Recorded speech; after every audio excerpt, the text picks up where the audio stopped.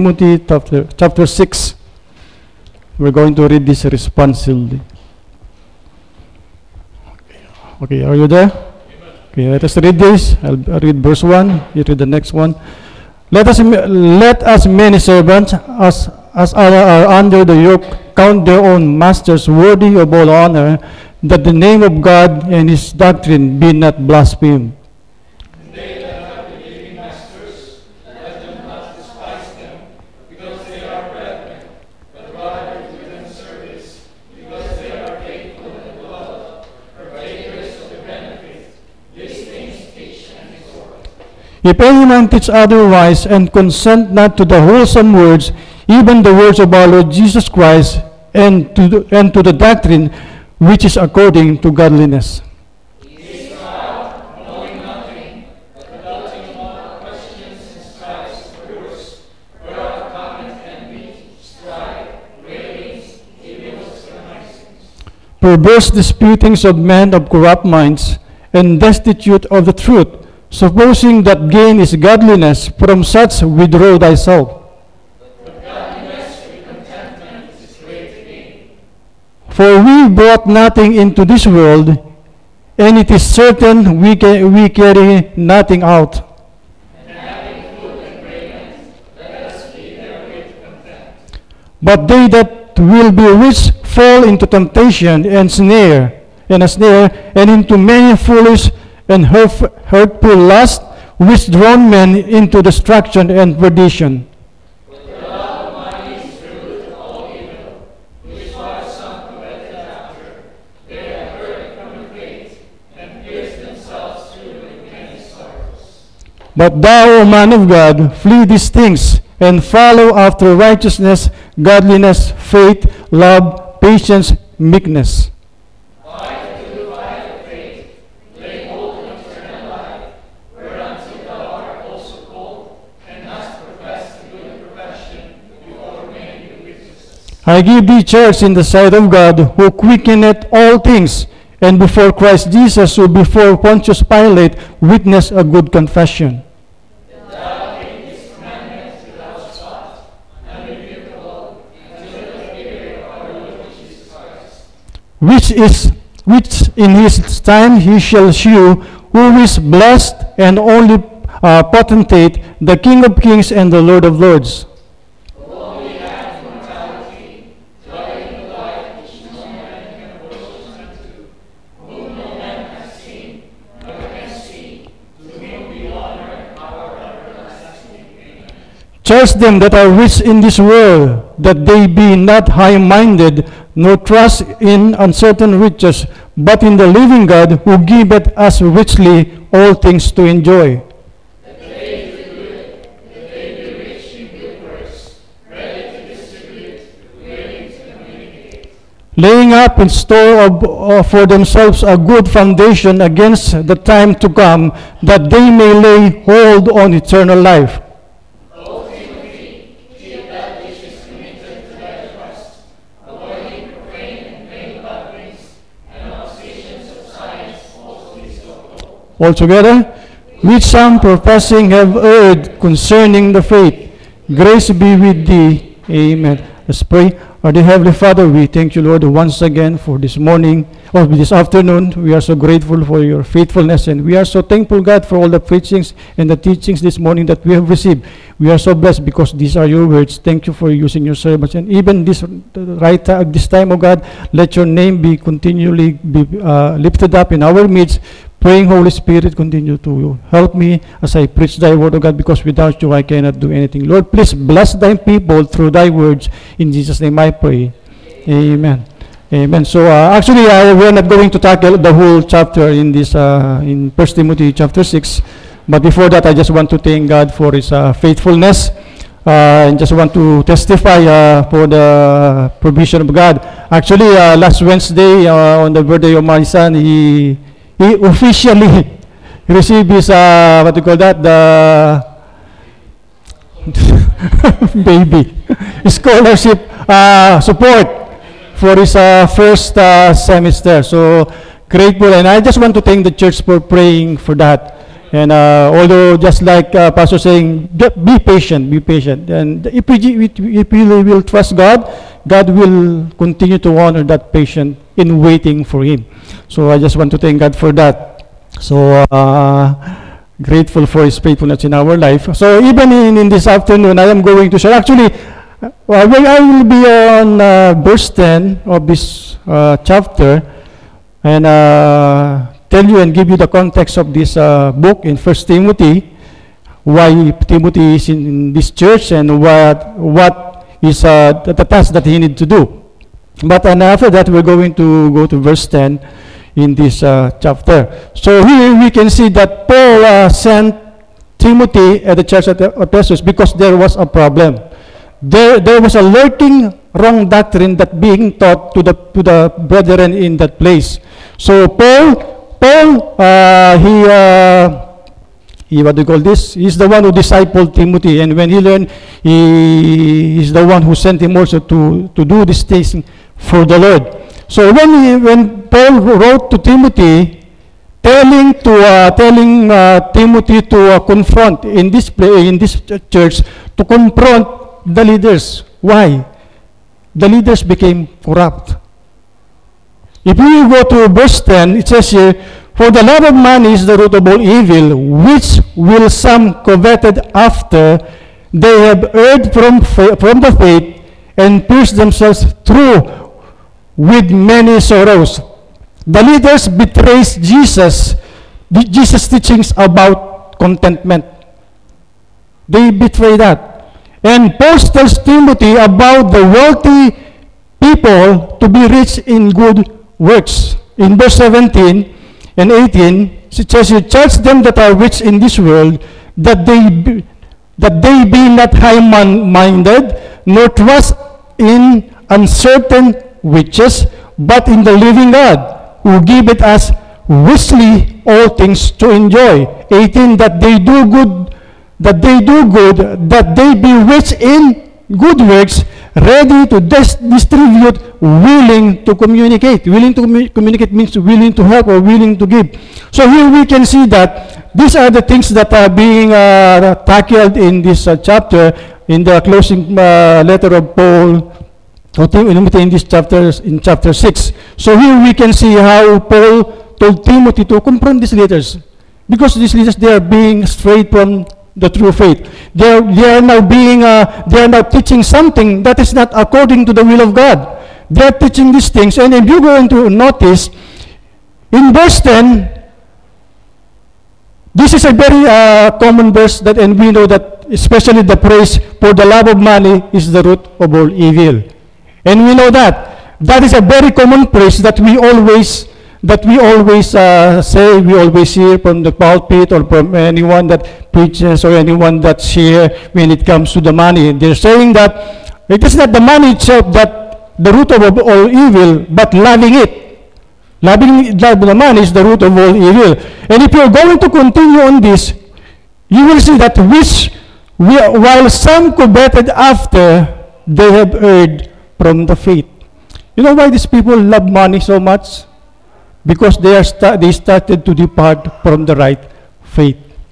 If you're going to see it, if you're going to study it, or if you're going to take the root of all this by loving the money, because they have departed from their faith, from trusting the Lord Jesus Christ, from being contented with what they have. That is the reason why. Even as, if you're going to look on the things in this world, it may mislead us. It may derail us. And if we will not focus on the Lord Jesus Christ, chaos, problems will start to happen in our life. But look at this. Look at the opposite of this. But if we keep on looking unto the Lord Jesus Christ, even though a lot of problems, we can still continue in doing it, because the Lord is the one giving us strength. Even in Colossians chapter 3, if I'm mistaken, do not focus your mind on the things on the earth. Focus your mind on the things that in heaven. So I'm not going to share this because someone here loving the money, no, but for us to see the importance of our faith in our life as a believer of the Lord Jesus Christ. All of us, we need money. No one here will never say, "I do not need money." If you do not need money, you give it to us. and we're going to use it in the ministry. So it's not that. I'm not saying, oh, someone here loving, no.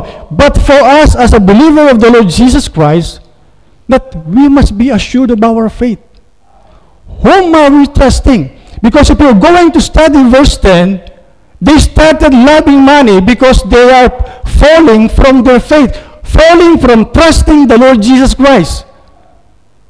All of us, we want to earn. That's why the reason why we work, to have money to support our family, to support the ministry, and that is the right thing to do.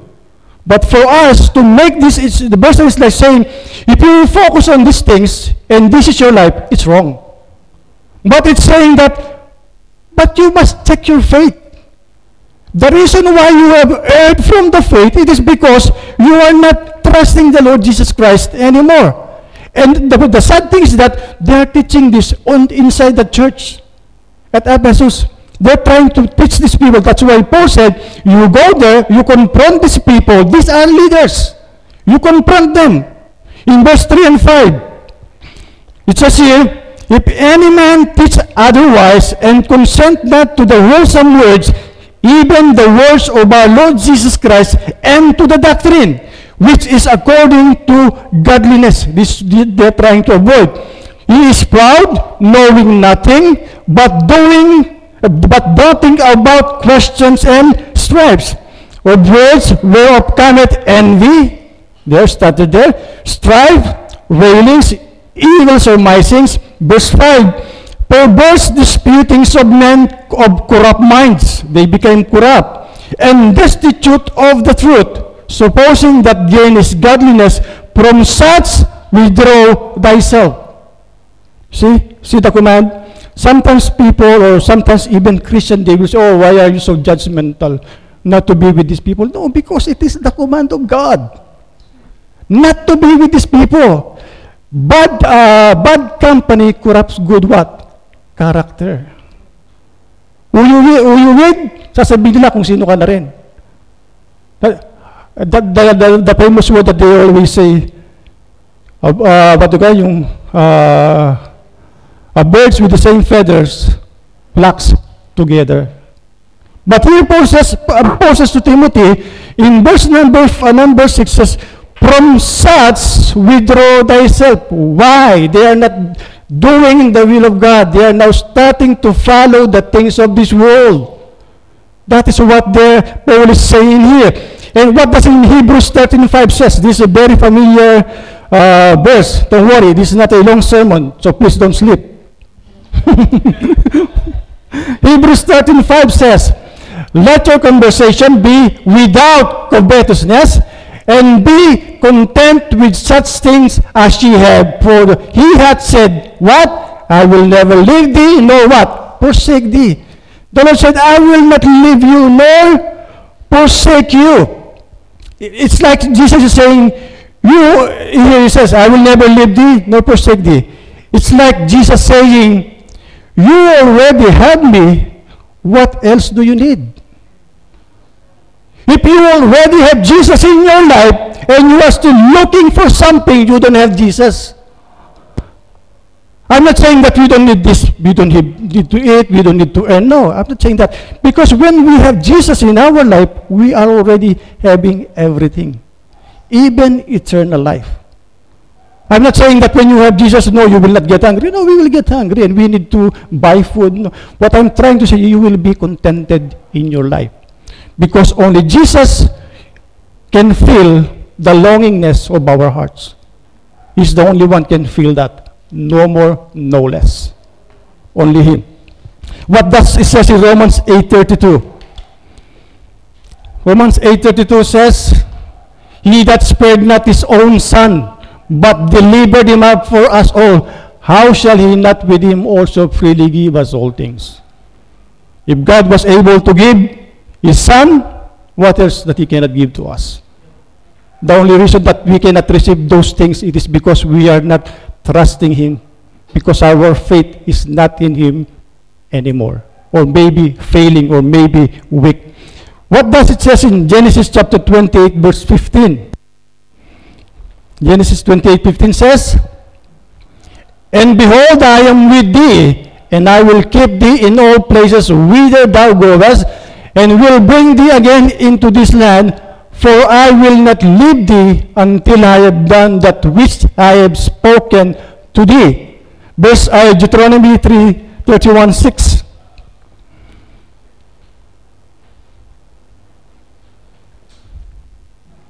It says here, be strong and of good courage, fear not, nor be afraid of them, for the Lord thy God, he it is that go with thee, he will not fail thee, nor forsake thee. That's our God. He will always be with us.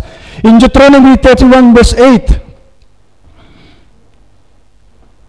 it says, and the Lord, he it is that go before thee, he will be with thee, he will not fail thee, neither forsake thee, fear not, neither be dismayed. That is the word of God is saying. But to be honest with you, all of us, just like what Brother Adi said in his post, that although sometimes we feel fear, it is normal, but for us to dwell in that fear is something wrong. Because we have Jesus Christ in our life. God has not given us the spirit of fear, but He has given us the spirit of power and of love and of sound mind. Although we feel fear sometimes, but in our fear, we are getting strong because we trust in the Lord. What does Joshua 1:5 says? Joshua 1:5, there shall not any man be able to stand before thee all the days of thy life. As I was with Moses, so I will be with thee. I will not fail thee, nor forsake thee. The promise of God. As I helped Moses, I will also help you.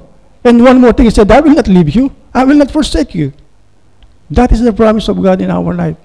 Yes, it was mentioned in the Old Testament. It was mentioned to Joshua. It was mentioned in Israel. But this, even until now, this is the promise of God. He said, I will never leave thee nor forsake thee.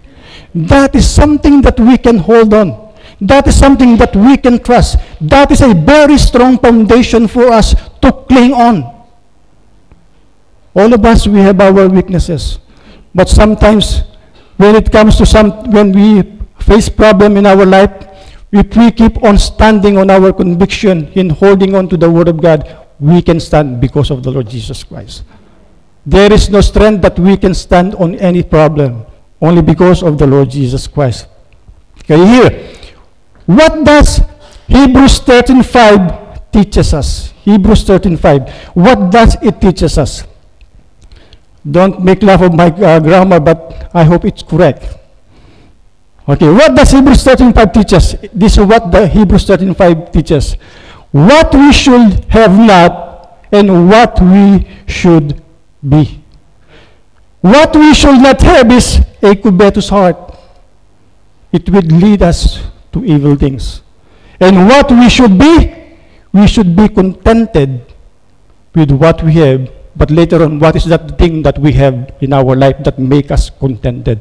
Okay, here, not because of the things that we have. Do you know that we are contented because not of the things that we have? You may have beautiful house, you may have cars, you may have money in the bank, but those things are not the things that make us contented. Do you know why we are being contented? Because we have Jesus in our life. Because if there is no difference from them and us as a believer, where is Jesus then? If there is no contented, because we can have what they have, and we can have what they have also. We can have what they have, and they can have what we have also. But if there is no difference, what is the difference? The difference is that we are being contented because we have Jesus in our life. And that is the big difference, that thing that we have as a believer of the Lord Jesus Christ. That is a big difference in us. Look at this. In 1 Timothy chapter 6, verse 6. Look at this. But godliness with content is great gain, right? But go back to verse 5. Go back to verse 5. It says here, perverse disputing of men of corrupt minds, and destitute of the truth. Supposing that gain is godliness, from such turn away, from such withdraw thyself. but go to the praise, supposing that gain is godliness. Look at the world, or even the problems that even the hurtful things that even believers that thinking because they have a lot of things they are godly. Have you noticed that? Especially now in the Philippines. Oh, now I have this Montero or whatever car they have, and they're saying, see how God blessed me. See how blessed I am. I have all of these things. Thinking that they are godly when they have those things in their life. No. Because for us to be godly, we need to be contented. We need to be godly. And that is not godly in having all those things. What is that thing that you are not being contented? And sometimes they boast about it. If you're going to analyze verse 6 and verse 5, they are opposite. They are opposite. Supposing that they are thinking that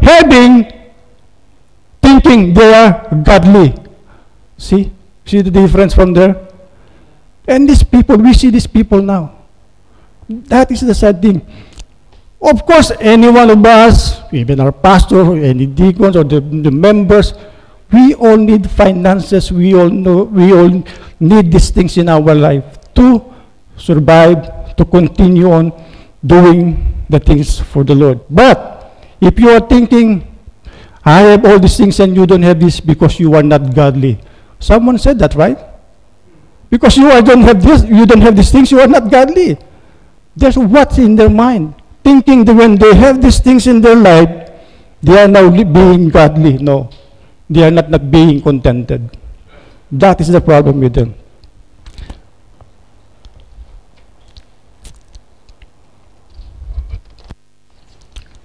We go back to verse 10. Let's go back to verse 10 in 1 Timothy chapter 6, verse 10. It says here, love of money. Who loveth the money? The leaders there.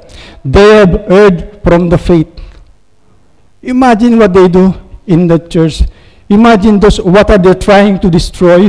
They are now destroying the teaching of Jesus. For us to have Jesus in our life, we need to be contented. But for them, they already have. They are already rich, right? What's that? When Paul says, what does it say in verse 17?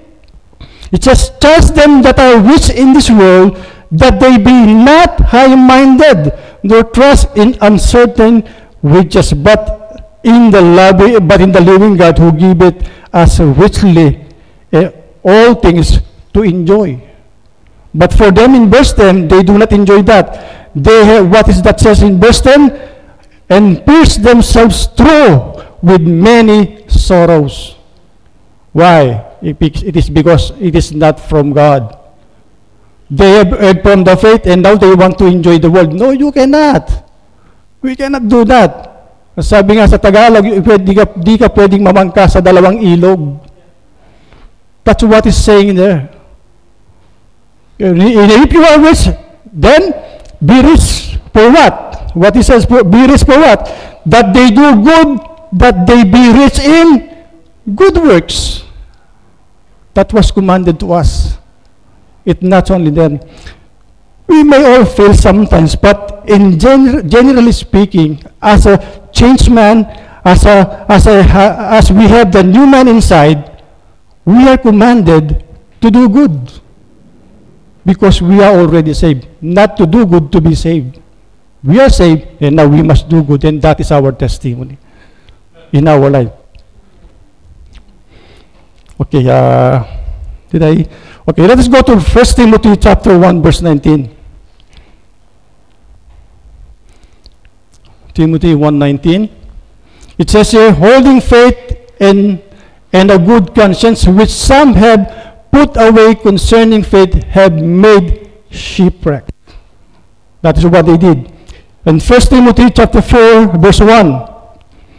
Don't worry, in my sermon, this is the last verse, but I have conclusion. Okay, verse 1. 1 Timothy 4:1 says here, now the Spirit speaketh expressly that in the latter times some shall depart from their faith, giving heed to the seducing spirit and doctrines of the devil. That's what they follow, the doctrine of the devil. So here we can see what Paul is trying to tell Timothy, these people now are being misled. Why? They are departing from their faith and trying to follow the pattern of the world. That cannot be. We know that the Bible says, being friend with the world is what? Enmity with God. Enmity, kaaway, enemy with God. And when we know an enemy, there is no enemy, this thing cannot be happened. If someone is your enemy, they can never love you. They might kill you instead because they are enemy. Same thing what the Bible is saying. This world, when we love this world, we fight against God.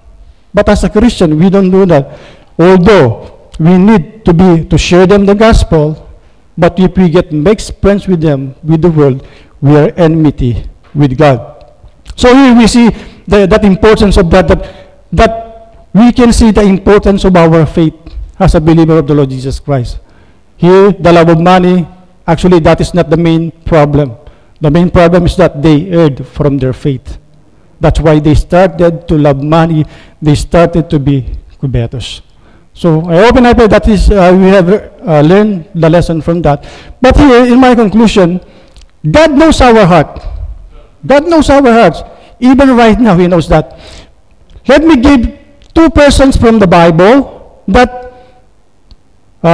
met Jesus in their life with a different response by the Lord Jesus Christ in their life.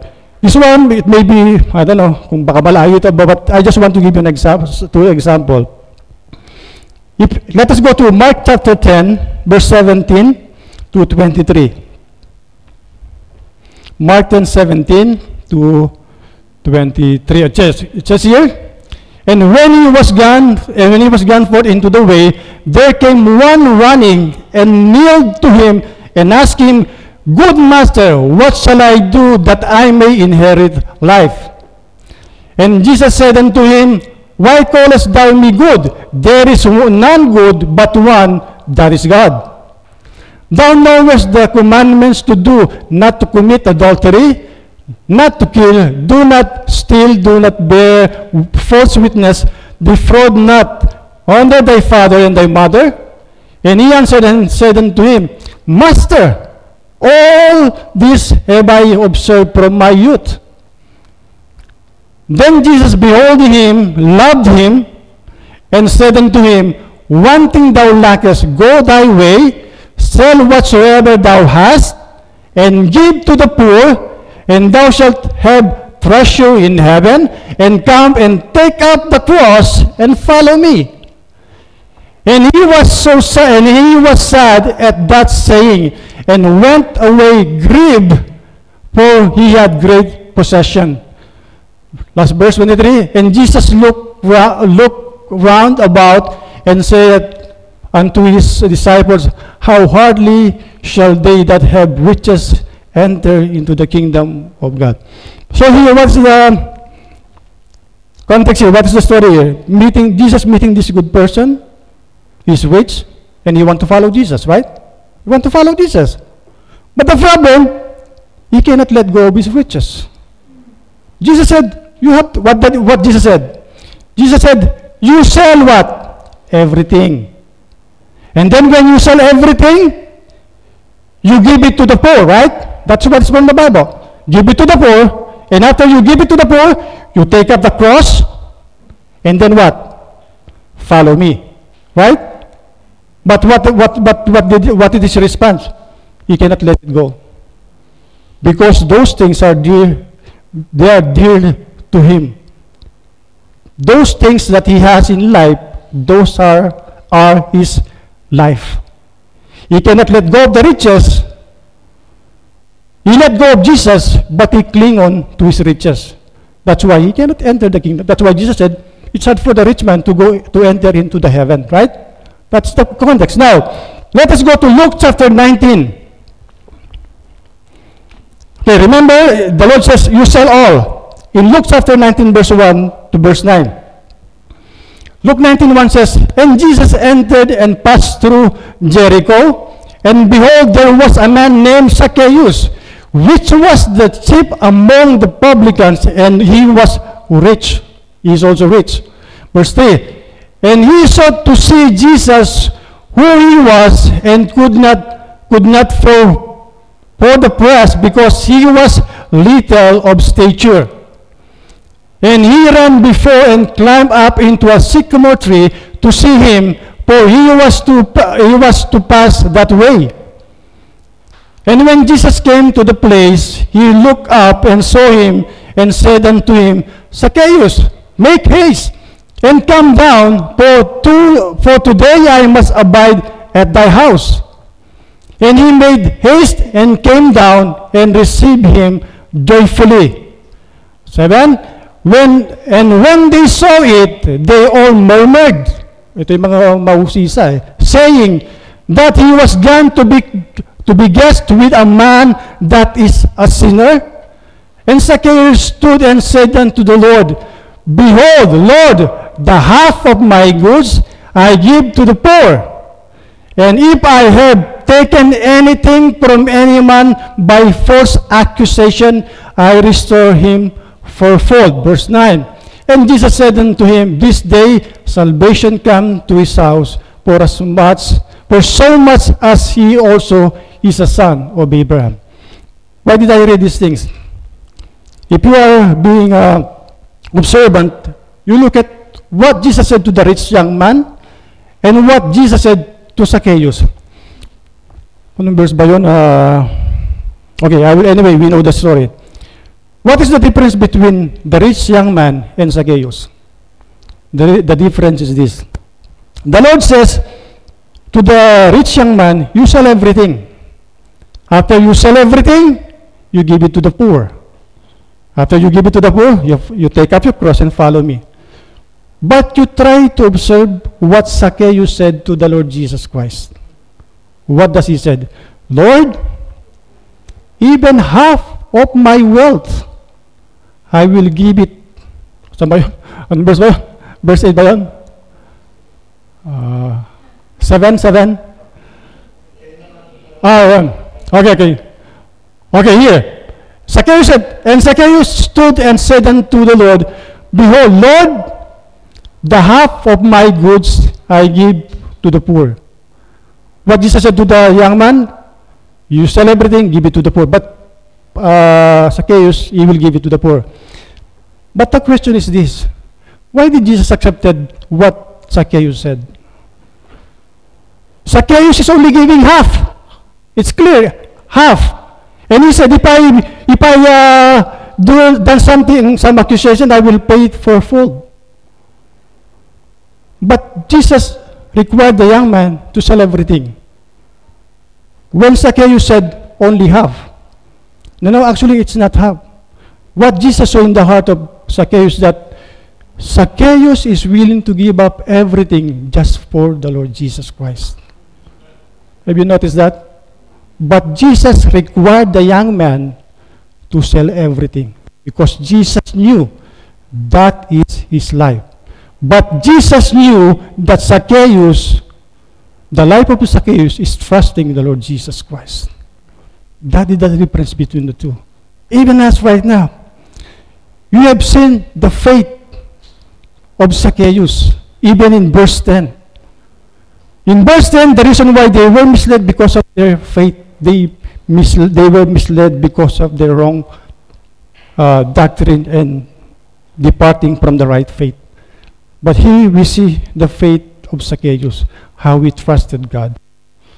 You know, when we put our trust on the Lord Jesus Christ, and when we trust Him and when we put our life, everything to Him, He will accept it. If you're going to look at it, you said half. That's clear, half. But Jesus accepted it because Jesus knew the heart of Zacchaeus. You know, before I close, even right now, God knows our heart, how we trust Him, that in spite of everything that we experience, in all the things that we are, if I may say, we are lacking, God knows that. He just wants us to put our faith in Him. Because God knows when we trust Him, we will be contented with everything. So I hope and I pray this gives you an encouragement, and I hope and I pray that these things will continue to give us the strength to keep on keeping on. Let us all stand up.